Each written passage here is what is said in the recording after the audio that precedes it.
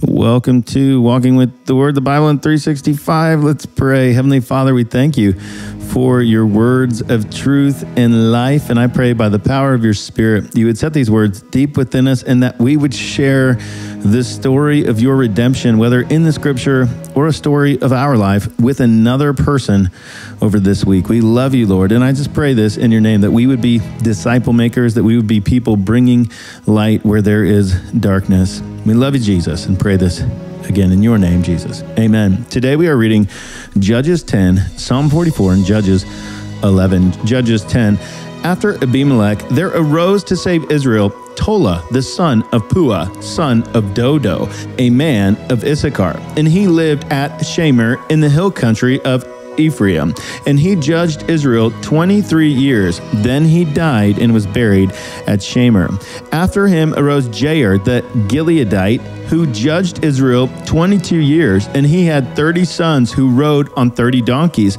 And they had 30 cities called Havvoth-jair to this day, which are in the land of Gilead. And Jair died and was buried in Kamon. The people of Israel again did what was evil in the sight of the Lord, and served the Baals and the Ashtaroth and the gods of Syria, the gods of Sidon, the gods of Moab, the gods of the Ammonites, and the gods of the Philistines. And they forsook the Lord and did not serve him. So the anger of the Lord was kindled against Israel, and he sold them into the hand of the Philistines and into the hand of the Ammonites, and they crushed and oppressed the people of Israel that year. For 18 years they oppressed all the people of Israel who were beyond the Jordan in the land of the Amorites, which is in Gilead. And the Ammonites crossed the Jordan to fight also against Judah and against Benjamin and against the house of Ephraim, so that Israel was severely distressed. And all the people of Israel cried out to the Lord, saying, "We have sinned against you, because we have forsaken our God and served the Baals." And the Lord said to the people of Israel, "Did I not save you from the Egyptians and from the Amorites and from the Ammonites and from the Philistines? The Sidonians also and the Amalekites and the Moabites oppressed you, and you cried out to me, and I saved you out of their hand.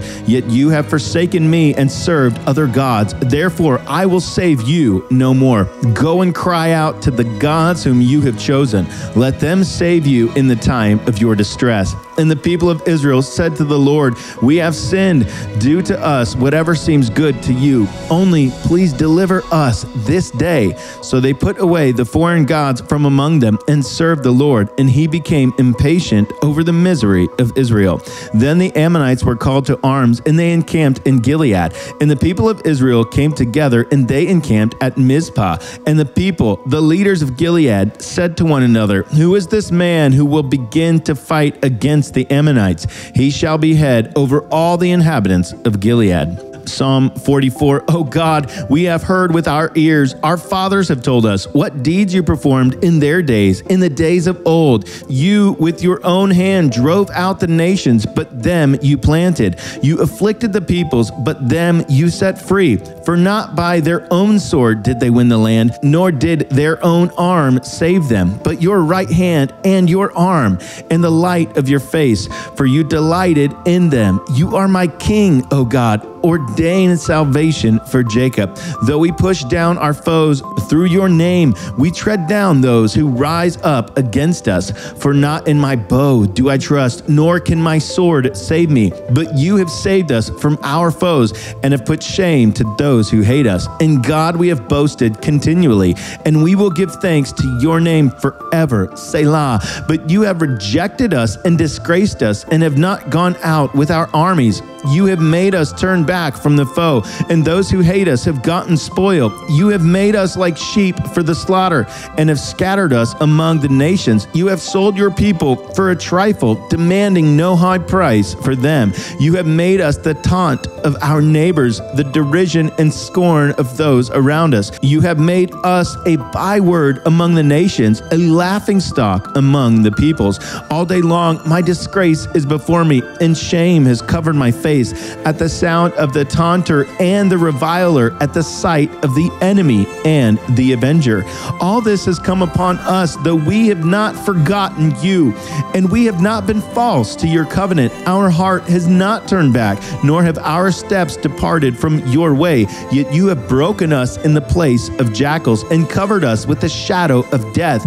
If we had forgotten the name of our God, or spread out our hands to a foreign god, would not God discover this? For he knows the secrets of the heart. Yet for your sake we are killed all the day long. We are regarded as sheep to be slaughtered. Awake, why are you sleeping, O Lord? Arouse yourself. Do not reject us forever. Why do you hide your face? Why do you forget our affliction and oppression? For our soul is bowed down to the dust. Our belly clings to the ground. Rise up, come to our help. Redeem us for the sake of your steadfast love. Can you imagine praying that way? Maybe we should all just start praying like that. Okay, Judges 11. Now Jephthah the Gileadite was a mighty warrior, but he was the son of a prostitute. Gilead was the father of Jephthah, and Gilead's wife also bore him sons. And when his wife's sons grew up, they drove Jephthah out and said to him, "You shall not have an inheritance in our father's house, for you are the son of another woman." Then Jephthah fled from his brothers and lived in the land of Tob, and worthless fellows collected around Jephthah and went out with him. After a time, the Ammonites made war against Israel. And when the Ammonites made war against Israel, the elders of Gilead went to bring Jephthah from the land of Tob.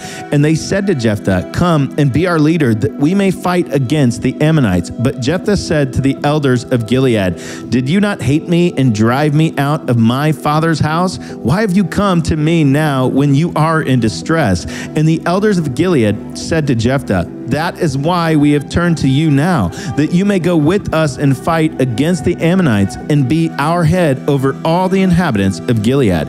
Jephthah said to the elders of Gilead, "If you bring me home again to fight against the Ammonites, and the Lord gives them over to me, I will be your head."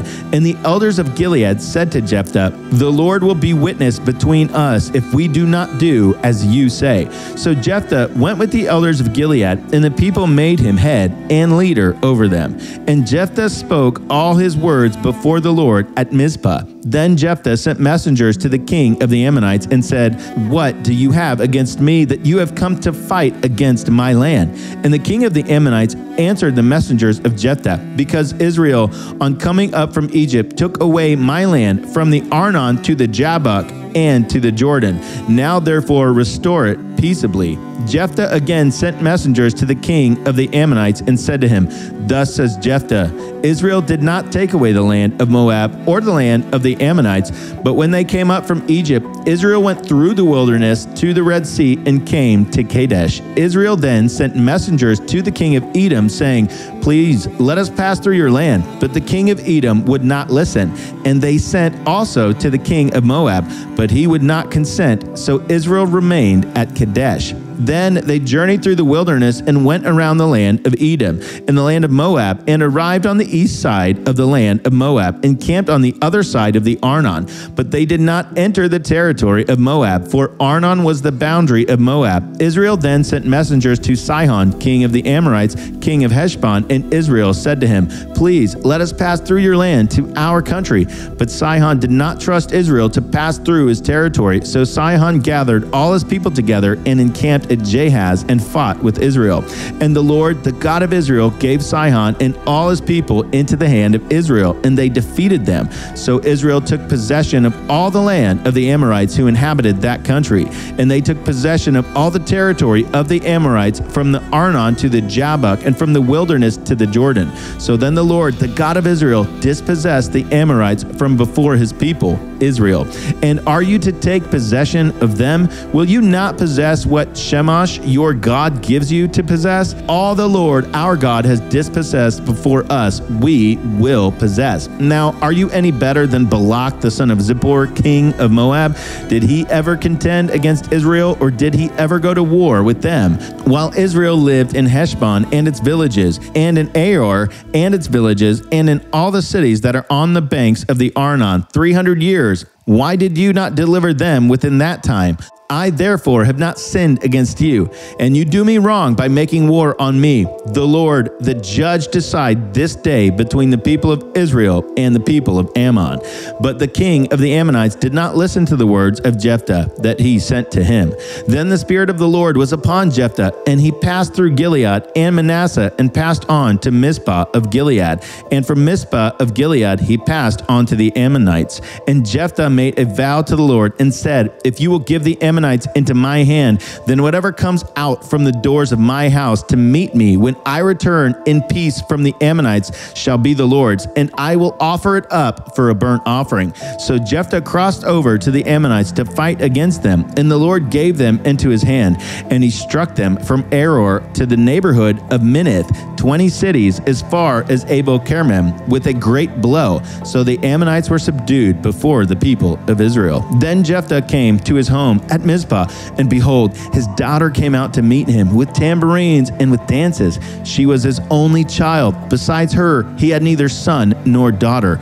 And as soon as he saw her, he tore his clothes and said, "Alas, my daughter, you have brought me very low, and you have become the cause of a great trouble for me, for I have opened my mouth to the Lord, and I cannot take back my vow." And she said to him, "My father, you have opened your mouth to the Lord. Do to me according to what has gone out of your mouth, now that the Lord has avenged you on your enemies, on the Ammonites." So she said to her father, "Let this thing be done for me. Leave me alone for 2 months, that I may go up and down on the mountains and weep for my virginity." Then he sent her away for 2 months, and she departed, she and her companions, and wept for her virginity on the mountains.